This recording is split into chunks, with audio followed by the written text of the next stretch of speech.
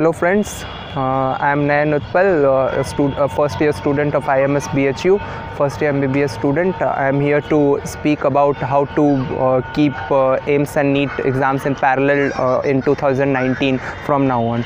So अगर हम देखें तो you have 1 year from now on, आपके पास 1 साल है पूरा और आपके पास enough टाइम है. 1 साल बहुत ज़्यादा टाइम होता है PMTs के लिए. PMT के हिसाब से अगर आप देखें, सबसे पहली चीज़ जो मैं बताना चाहूँगा, एम्स और नीट कुछ भी डिफरेंट नहीं है, क्योंकि मैंने पहले ही कहा दोनों PMT है, both of them are PMTs. सो आपको ज़्यादा चिंता करने की ज़रूरत नहीं है. आप बस फोकस करें कि आपको PMT क्रैक करना है. आप ये मत फोकस करें कि आपको एम्स या नीट में से कोई पर्टिकुलर चाहिए. आपको दोनों करना है. आपको PMT करना है, आपको डॉक्टर बनना है. आप ये नहीं सोचें कि आपको नीट करना है या एम्स करना है. अगर हम आए कि दोनों के बीच के डिफरेंसेस क्या हैं, तो एम्स में बस क्वेश्चंस थोड़े कॉन्सेप्चुअल होते हैं, लेकिन अगर आप देखें तो वो शायद नीट से ईजी होते हैं. नीट में वो डेटा पूछते हैं, नीट में वो उस जगह पे जाते हैं जो शायद नहीं है, उतनी लेजिटिमेट नहीं है, and the places which are not covered in NCERT, और वो कुछ ना कुछ बाहर पूछते हैं थोड़ा, पर एम्स बाहर नहीं जाता है. Like they are the same difference as in PMTs and PETs. जो इंजीनियरिंग और मेडिकल के एंट्रेंसेस में डिफरेंस है, वही उनमें डिफरेंस है. मतलब इंजीनियरिंग में ऐसा होता है कि अगर आप JEE मेंस का पेपर देखेंगे तो वो सेम क्वेश्चन पूछते हैं, वो उसी में से क्वेश्चन पूछते हैं. अगर आप उनकी केमिस्ट्री देखें, वो इनऑर्गेनिक, ऑर्गेनिक, फिजिकल तीनों सारी NCERT से पूछते हैं, पर वो उसी क्वेश्चन को डिफरेंट तरीके से पूछते हैं. मुझे आज तक JEE मेंस में ऐसा कोई क्वेश्चन नहीं मिला जो NCERT से बाहर है. अगर आप PMTs में देखें तो वो NCERT से बाहर पूछते हैं, पर जो NCERT से पूछते हैं, जो सिलेबस से वो पूछते हैं, वो बिल्कुल स्ट्रेट फॉरवर्ड क्वेश्चंस होते हैं. तो straight forward questions would not be there in AIIMS, इसलिए आप ऐसा एक्सपेक्ट ना करें कि स्ट्रेट फॉरवर्ड क्वेश्चंस होंगे. बस आपके पास 1 साल है, तो ये एनफ टाइम है कि आप ऐसा इस तरह से सोचें कि इस क्वेश्चन को किस किस तरह से फ्रेम किया जा सकता है.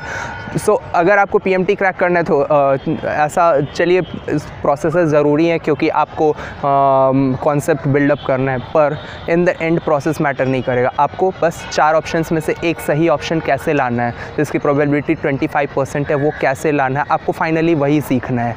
तो आप उस एक क्वेश्चन देख रहे हैं, आप देखें कि उसमें से कैसे आप डिफरेंट क्वेश्चंस निकाल सकते हैं, आप उसमें से कैसे फ़िल्टर कर सकते हैं कि इसमें से कितने डिफरेंट टाइप के क्वेश्चंस आ सकते हैं. और जैसा कि एज ट्यूटोरियल्स पे आपको बताया जाता है बार बार कि कौन से चैप्टर से मुश्किल क्वेश्चंस आएंगे या फिर कौन से चैप्टर में आपको बाहर जाना पड़ेगा, तो आप उस पर देखें.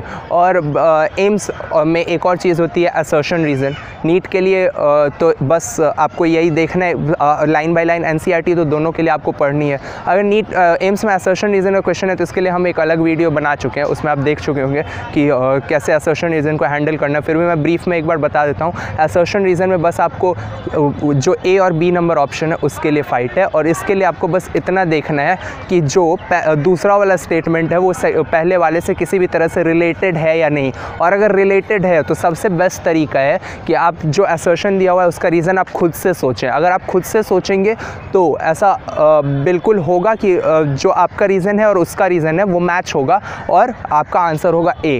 और अगर आपको मैच नहीं हो रहा तो the answer will be B.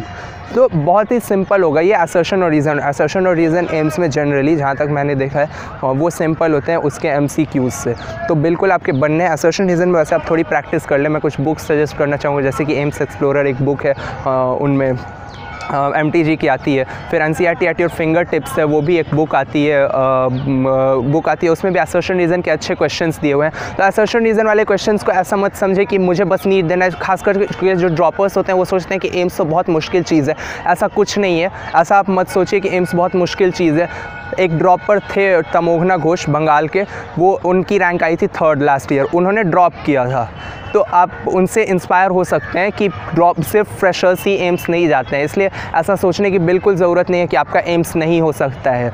AIIMS is as easy as NEET, in fact more easy then NEET, क्योंकि आप देख सकते हैं परसेंटाइल्स में एम्स में पिछले साल 2.5 लाख लोग बैठे थे और नीट में बैठे थे 11.5 लाख, तो बिल्कुल उससे तो आसान है.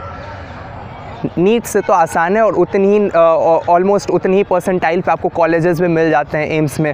और सिर्फ आपको एम्स दिल्ली के बारे में नहीं सोचना है, एम्स 6 और नए जो एम्स बने वो भी काफ़ी बढ़िया एम्स हैं, आप उनके लिए भी देख सकते हैं। वैसे AIIMS Delhi is everyone's dream institute, I know that, पर फिर भी अगर नहीं हो पाता तो AIIMS is not that difficult. तो जो ड्रॉपर्स हैं वो ऐसा मत सोचे कि एम्स में कुछ ऐसा बहुत वैसा आएगा जो सिर्फ फ्रेशर्स कर सकते हैं। देयर इज़ नथिंग जो सिर्फ फ्रेशर्स कर सकते हैं और आप नहीं कर सकते, आप सब कुछ कर सकते हैं, आप you are as fresh as them.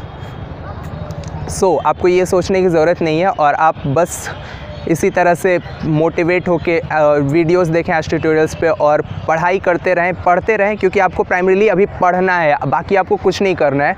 The thing is to study. मैं अगर बताऊं कि आपको अभी से PMT क्रैक करने के लिए क्या करना है, दैट इज़ टू स्टडी। इसके अलावा कोई स्ट्रैटेजी नहीं होती, आपको पढ़ना है।